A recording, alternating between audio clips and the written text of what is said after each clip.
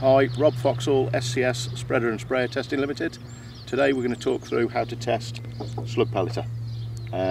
Check the machine through, have a look at the pellets and then do a tray test to ensure that we've got even application across your spread width. So, slug pellets. 4 characteristics that affect the spreadability. We have weight, size, strength and shape. Shape we can't measure, but the first 3 we can. So if we start with the weight, so the bulk density, litre tube, fill it up. Remember to deduct the weight of the cylinder, that will then give us our bulk density. Second one we'll do is the size. So fill our grader box and then riffle it through, shake it through, make sure that all the pellets have got through to the size that they are. Turn it the right way up. We can then read on there what size pellets we've got. Obviously if all the pellets were in section A, less than 2 mil, that restricts how far we can throw. Obviously the smaller they are, the less they will throw.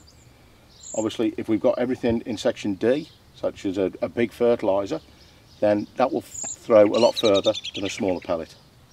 The third one that we can measure is our strength. So we'll use the strength indicator and push strength of 8.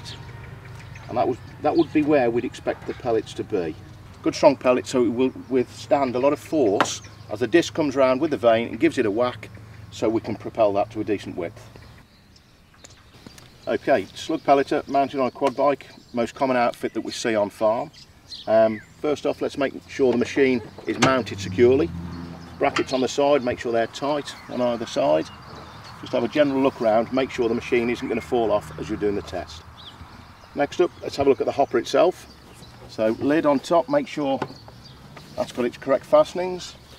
Whilst we've got the hopper off, we'll have a look inside and make sure that the agitator in the bottom has a little bar, make sure that's intact. Next thing that we'd look at is the height of the machine. This instance, about 110 centimetres. Obviously we've got to bear in mind that when the operator gets on, the machine may well tip backwards. So there is an adjustment on the front where we can tilt the machine up so that it throws the pellets a bit further to allow for somebody jumping on the machine and making it sit back. So don't just look at the machine now with nobody on it, make sure you check it with the operator on. The most vital part of the machine is obviously the disc with the vanes on. Let's get down, have a look, make sure that the vanes are on, that they're not bent, that they're not worn through. If they're the old plastic type, make sure the disc isn't warped. So next thing we'd do, we'd start the quad bike, motor running, and then put the disc into gear and then take a reading with our tachometer to check our disc speed. Target disc speed for this machine under no load should be about 3,500 RPM. Okay, to set the rate, we have the scale on the back here. We release the fastener at the front and we should be able to slide the rate plate backwards forwards. Now, it's possible broken pellets, bits of mud, damp from when we've been spreading have built up inside, and it may be that you need to clean this off. Before we do the tray test, we need to set the machine for the application rate and for the spread width. So the rate we will set with the adjuster at the front here. So depending what we're going up, 3 kilograms, 5 kilograms per hectare. We will also set the bias of the machine depending upon the spread pattern. So if we adjust the bias, we can move the pellet pattern from one side to the other. So we set it at number 90, which is the standard setting. Lock it off. We will now do a tray test through and see if we've got a balanced pattern left to right. Our quad bike is going to do one drive through. We've set our trays out 12 metres either side for a 12 metre pattern. He'll drive through once, we will then count the pellets in the trays. When we get to the halfway point, we will fold the outside of the pattern back on the inside to replicate driving the far tram line.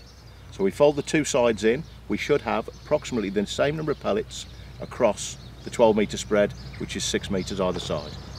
So now we'll count the pellets, we'll record it on the iPad, then we'll work our way along until we've got the full pattern recorded, and then we will have a look at what sort of spread we've got.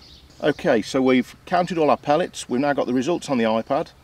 Adding the left side and the right side independently, the left hand side has more pellets than the right. We're not within the 15% for the NSTS standard, so we will adjust the bias of the machine to bring the pellets back to the right hand side. We'll lock it off again and we'll do another run through, count the pellets again, repeat the procedure until we get a nice even level pattern left to right. Okay, so we've been through the trays a number of times now. We've got a nice even pattern with fairly level left hand to right hand. We're within the 15% for the NSTS, and that's our test. Away you go. Happy days spreading.